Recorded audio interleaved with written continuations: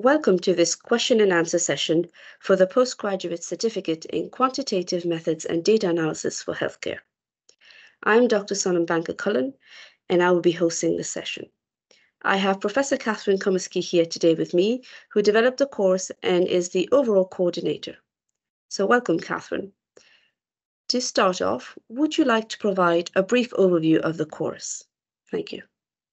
Thank you, Sonam. I'm delighted to be here and to share this with our potential applicants. Before I give an overview, I would just like to give a little bit of background history to the course. I've worked in healthcare, quantitative healthcare, for many years, and during that time, I know that people are working with data. I've seen the data in their workplace, and the importance of data is even getting more so with artificial intelligence and health technology. So having that easy familiarity with data is so important. So that prompted myself and yourself to develop this course. So it is 3 modules. They can be taken online. The first 2 are fully online. And we start with a nice, gentle introduction about data and, different types of data.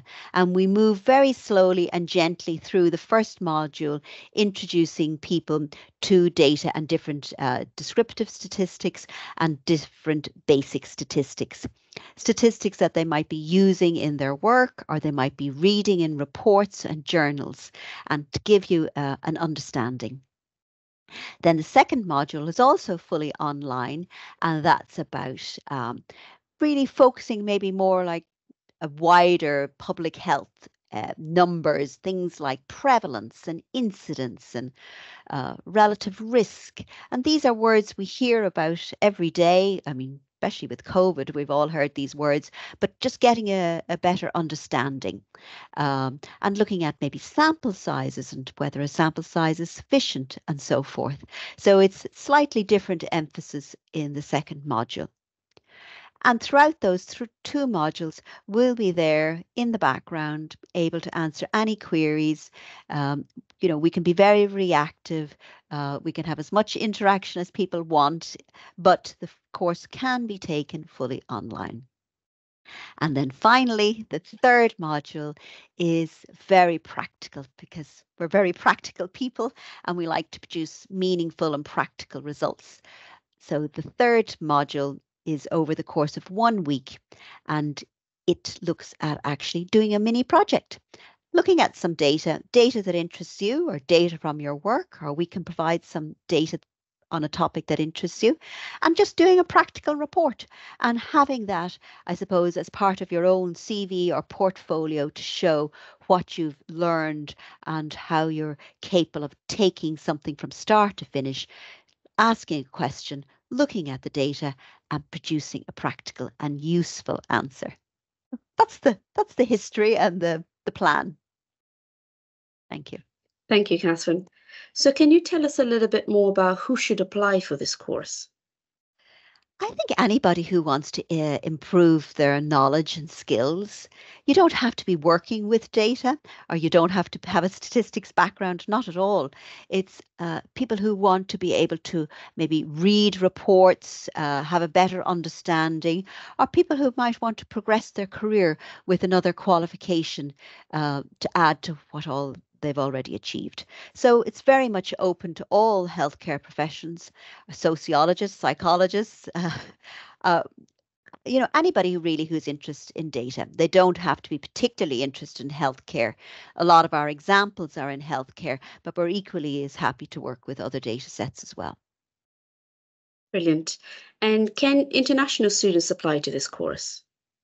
Yes, absolutely.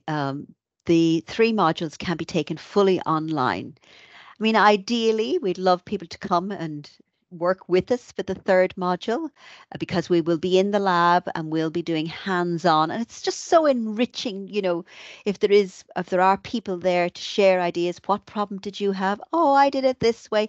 And for the class to benefit from learning from one another. So ideally, we would like to have people visit and come and explore beautiful Trinity College. We see it there behind you, Sonam, in your picture. But they don't have to. So yes, international students can take this fully online. Can you tell us a bit about the academics who'll be teaching on this program? Yes, so we have a range of people teaching on the program. There's yourself and all of your background in psychology and healthcare, children's research. Myself, who has a background in epidemiology and originally actually quantitative methods and maths and statistics, philosophy. We have Muluken Basa from Ethiopia, who's very interested in non-communicable diseases, but also brings that wonderful global context to where things are different and we have to think differently and outside the box. We also have Dr. Katie Tobin, who is currently in the School of Medicine, and she has done a lot of work on women's issues, women and children's issues. So she brings that flavor. We may also have Dr. Dave McDonough, who actually is a mature academic who spent all his life working in industry and then joined academia and did his PhD. So we have a wonderful mix of people and cultures, which brings all of that diversity and extra, I don't know, an extra to the course. And I'm really excited about that. That's great. Thank you, Catherine. Finally, I'd just like to ask you, can you tell our listeners how will this course benefit their career? Oh, I think it'll benefit hugely their career and them personally. I mean, as we've just been reading so much about, health technology, technology in the workplace, and with all of that sort of innovation and technology comes more data. So to be able just even to contribute to that and to be part of that workforce moving forward who has the skills, we're going to be looking for people who can work with data, who understand data, as we move forward, I think, with technology. I think that's a huge part. But also in the real world, in the, areas where maybe we're working with people, data can be used to create an argument, to give you the evidence. I mean, if you're working in sociology or you're working in maybe childcare, to have the data and to be able to use the data perhaps to look for more resources. So I think, our non-governmental organizations, I think just certainly anybody who has a familiarity is comfortable with the basics and is willing to, work with data, I think this will be great for your career. Great. Thank you, Catherine. So that brings us to the end of our session.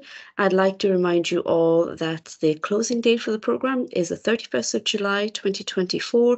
If you have any questions at all, feel free to reach out to us. You can learn more about the program by going to our www.tcd.ie/courses webpage for any information. Thank you very much. Thank you, Sonam. And also just to welcome Muluken, who has just joined us. Muluken, you might just like to say hello to everybody and tell them that you'll also be teaching on the course. Hello, everybody. My name is Muluken Basa. I am one of the teachers in the course. Thank you. Great. Great. And I just mentioned your name. I was just talking about how wonderful we are to have you. It's brilliant to bring that diversity and different contexts, global context as well. So thank you, everybody. Thank you, Sonam. Thank you, Muluken. And we look forward to you applying. And please watch the dates and just simply apply. Thank you. Goodbye.